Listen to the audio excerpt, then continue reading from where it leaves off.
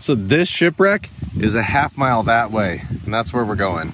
Judging by how clear this water is right now, by the time we get to the Mason, we're gonna have excellent visibility today. I don't care how many shallow water shipwrecks I do this to.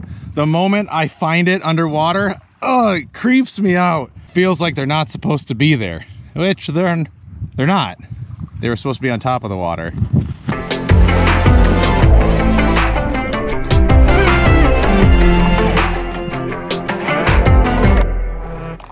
How is it? That's a perfect one to dive. You can see it right as soon as you put your face under the water. Most of it sits along the ground, so there's like nothing spooky. And then one of the coolest things is you can see fish pretty much the whole time, which is a super cool little treat when you're out on the Great Lakes, is to actually see life underwater.